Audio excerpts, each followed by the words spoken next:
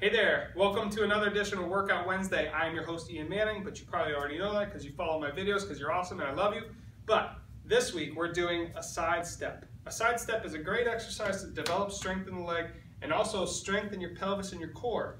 A lot of people following a knee surgery or following just knee injuries in general or hip injuries have difficulty going up and down stairs. This is a great exercise to help with that. So you want to start, foot on the step, other foot down, and all you want to do is just think of keeping your pelvis nice and level. Think of it like a bucket of water. You don't want to dump that bucket sideways. So keep your foot that's going down flat, come down, touch your foot, and then back up. And I'll show you that from the front.